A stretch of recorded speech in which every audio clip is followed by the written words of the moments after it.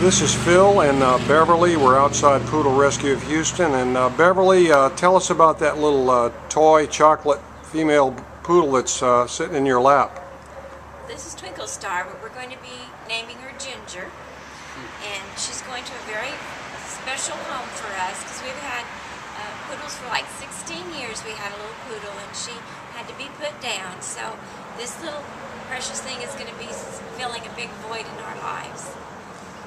Good, and I know you guys drove all the way down here from the Dallas area. How did you hear about Poodle Rescue?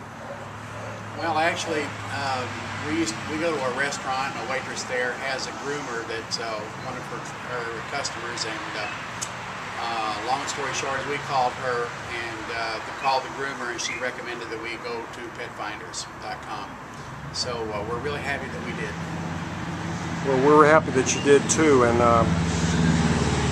we really appreciate the fact that you're getting a rescue dog. Is that something that factored into your decision on getting a new pet?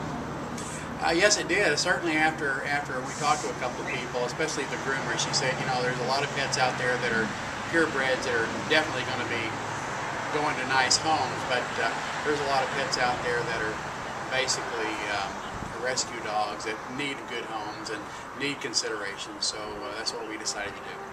Well, we thank you very much for supporting rescue, and we know you're going to give this dog a great home. We're really going to miss her around here, but we're just happy she's going to a great home like yours, and we wish you a happy life with your new dog. Thank you. We thank you for what you do for dogs. Thank you. You're very welcome.